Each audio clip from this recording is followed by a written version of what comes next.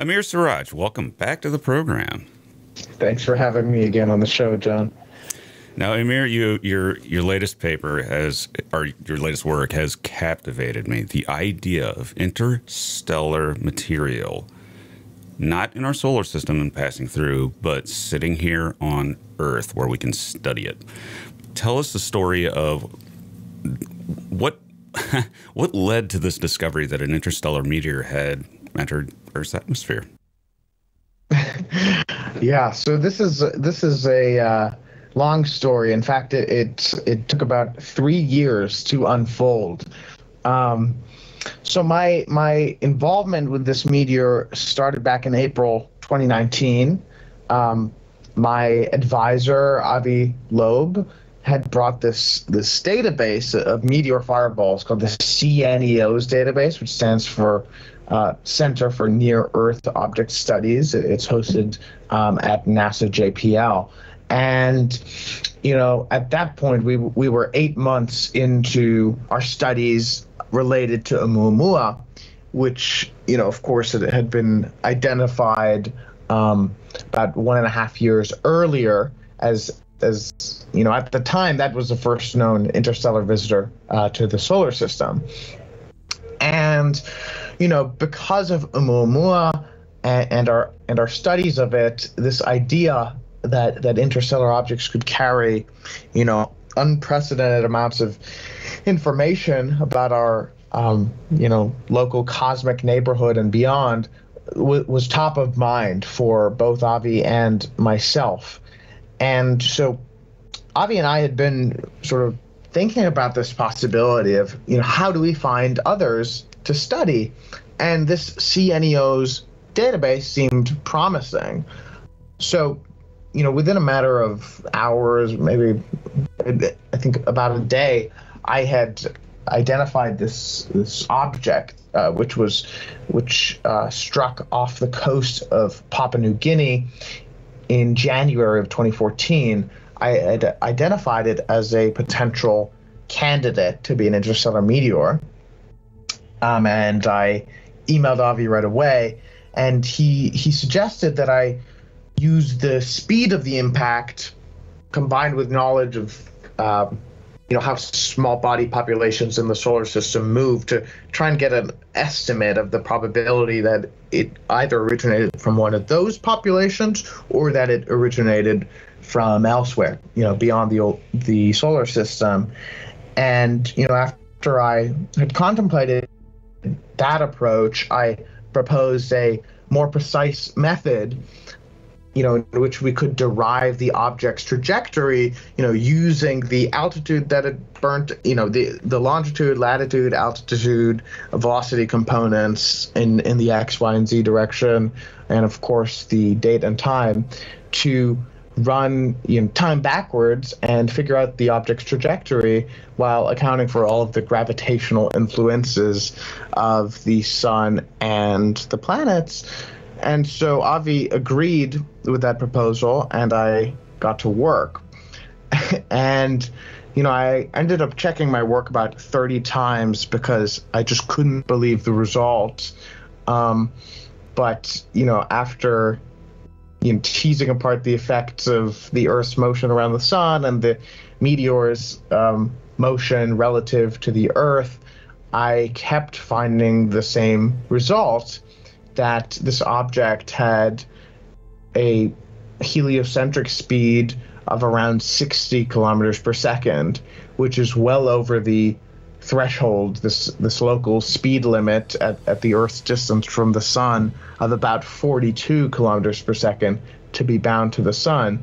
And I just kept getting this same result, that this orbit was clearly unbound. And because it was so, well over the threshold, this would remain the case even if there had been large uncertainty errors in the measurements. And so, this was pretty shocking to me, because people have been searching for interstellar meteors for decades. I mean, there's a great paper, 1950, that describes the search for interstellar meteors, so may have been, could have even been up to a century. But But if these data were correct, then this would be the first interstellar meteor discovered, and also the first interstellar object to ever be detected by humans. And this was sort of just hiding in plain sight. So the thing about the CNEOS database is that it does not contain measurement errors on the velocity components. And, the reason for this is somewhat understandable. The measurements are made by classified U.S. government satellites that are designed to detect foreign missile launches. And so the U.S. government doesn't want adversaries to know exactly how precise their sensors are. So Avi and I sort of reversed engineered estimates of these classified satellites' measurement errors as it pertains to fireballs by using independently verified data on other fireballs, taking those data and comparing them to the data in the CNEOS database and other analyses done throughout the scientific literature about these same sorts of tests. And after doing that sanity check, we were left with the same conclusion that this was clearly an interstellar object.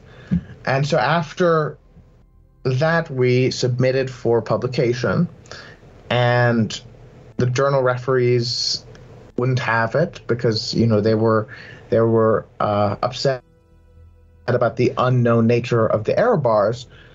So at that point, we enlisted the help of two scientists at Los Alamos National Laboratory, Alan Hurd and Matt Hevner. They both had security clearances, and they were both interested in this sort of collaboration between the public sector and scientists to promote blue sky research. And Matt Hevner was actually able to get in touch with the anonymous analyst who had derived the meteor's velocity components from those classified satellite observations.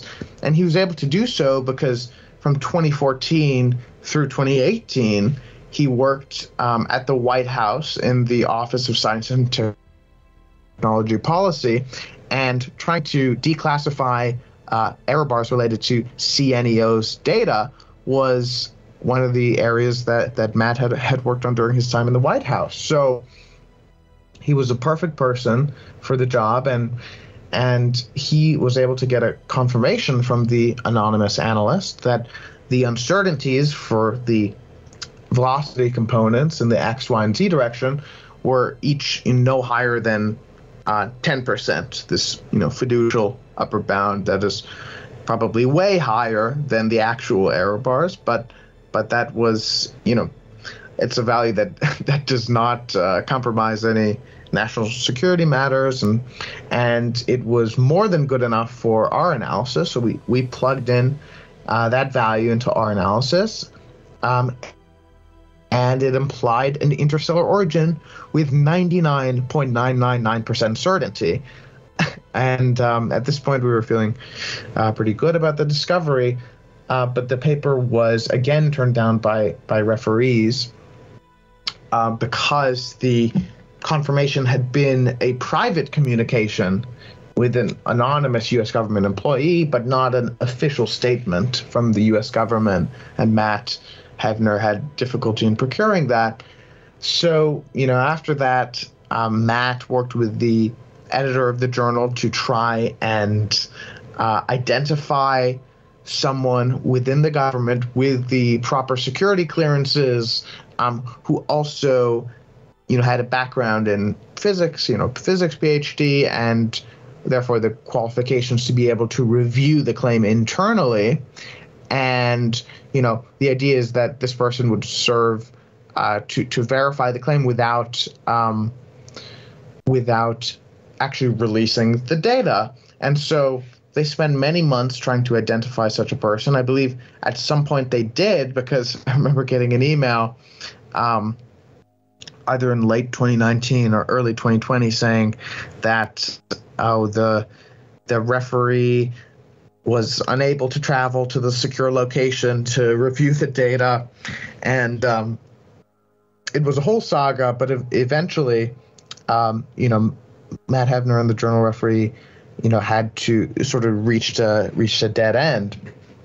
So at that point, we thought that this discovery would never be published in a peer-reviewed journal, or confirmed by in an official way, and unfortunately had to move on to other research. But about a year later, we were approached by Pete Worden, who is the chair of the Breakthrough Prize Foundation, and he introduced us to a fellow named Matt Daniels. And at the time, Matt Daniels was working for the Office of the Secretary of Defense. And, Matt came from a science and engineering background with a PhD at Stanford. And, at that point was working within government.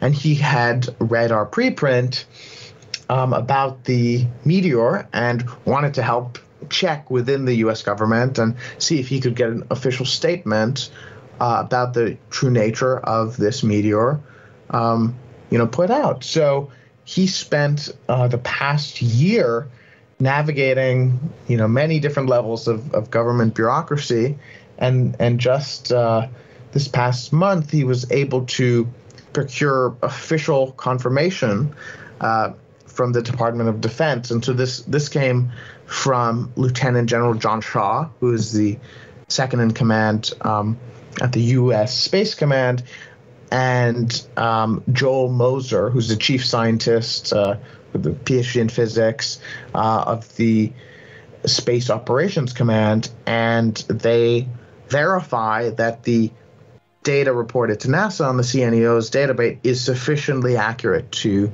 indicate an interstellar trajectory, and finally confirms the fact that this meteor was truly of interstellar origin. So that is the short version of what the past 3 years have been like.